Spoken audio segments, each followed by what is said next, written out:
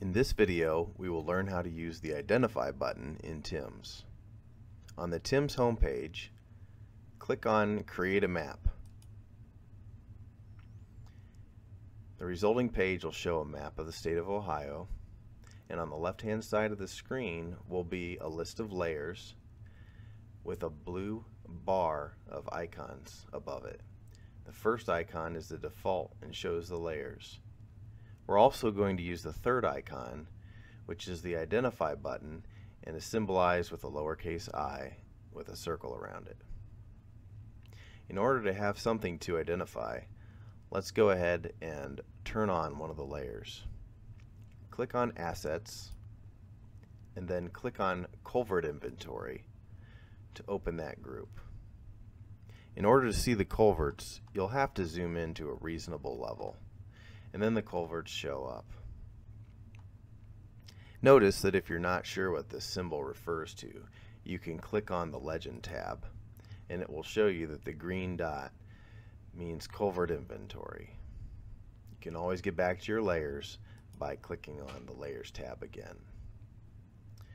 Now, in order to learn more about this culvert, your instinct will tell you to click on it. But that's not enough. You're going to have to use the Identify button, which is the third icon in your dark blue list of icons in the upper left-hand corner of the screen. Left-click on Identify Features, and the text will tell you to click on the map to select the feature you're interested in. In this case, I'm going to click on Ashland 250 at the 12.001. Notice that my cursor has changed to a crosshair, which means that I'm in the Identify mode. When I click on it, a yellow highlight box selects anything inside of it. In this case is just the culvert. On the left-hand side of the screen, I can now see a list of attributes including its location and its route.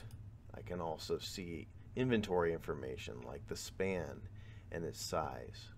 And if I scroll down even further, I can see additional information that was gained from inspections. Towards the bottom of the list are comments, and then if there were any modifications done to the culvert, they would be listed here, where it now says null. This culvert has never been modified. Now remember, in order to get to all of this information, it's necessary to use the Identify button, which you can do on any one of these culverts. Clicking on another one, I get the same kind of list, but with information specific to the culvert at the 11.635.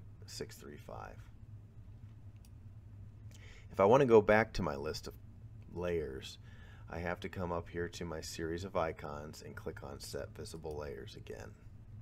Here I can add to my culvert inventory by also turning on my bridge inventory, and I find that there's a bridge nearby.